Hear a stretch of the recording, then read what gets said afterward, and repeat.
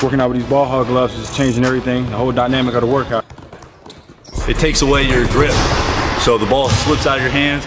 You really got to be able to control the ball. For quality basketball training products, go ahead and log on to ballhoggloves.com. God first, work until.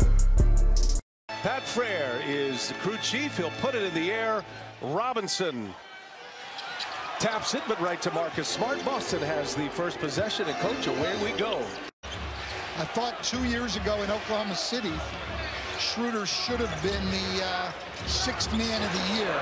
This guy can give you a lot of scoring off the bench in a short amount of time.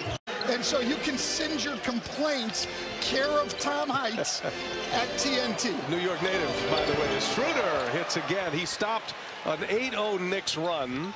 Freedom did not play last night. Getting some early minutes here this evening. Richardson once again, and that one's cash. I don't think he knocked him down, Brian. A worthy challenger to Marcus Smart in that area. What'd you say? Horford hits another three for Boston, just raining him down. Schroder all the way in. Ooh, a little English. The spin around and down it goes. Continues his excellent night. He's been the bright spot for the Knicks. He's got 14. And that one goes. That little teardrop from Schroder. High arcing shot. Tatum. Chance at an assist again. Give him another as Schroder buries a three. When you combine everything offensively, the passing and the scoring, this is as good a first half as I've seen Tatum have.